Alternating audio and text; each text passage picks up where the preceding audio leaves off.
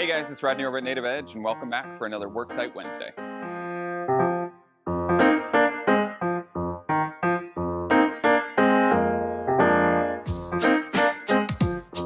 Today we're in the well-established neighborhood of Northwest Hills on the west side of Austin. So last week we talked a lot about turf alternatives and different plants we can use.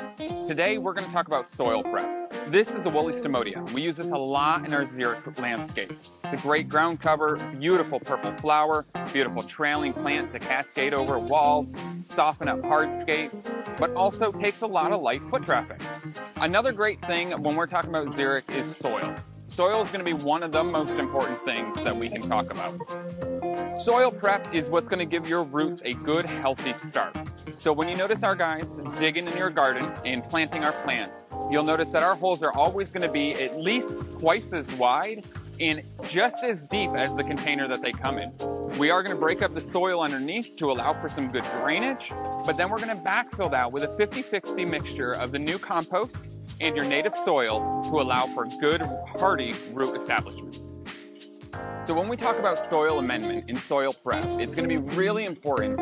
Our heavy native clay soils here in central Austin don't allow the water to penetrate deeply. So when we're mixing our soils together, we actually want a little bit of a chunky compost to help break down that clay. That's going to help our native soils absorb and retain moisture, which is going to be more effective for our plantings and our plant health. Understanding soil prep is going to be really important to understand our effective use of water. As of this week, the city of Austin just enacted their stage 2 drought restrictions, which means that we're going to be a lot harsher on our scheduling when it comes to watering.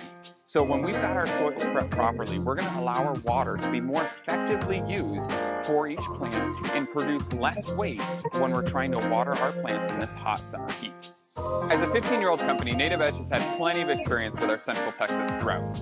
So we are xeric through and through. We enjoy using native landscape materials in native plants and plants that are adapted to our area for our annual rainfall.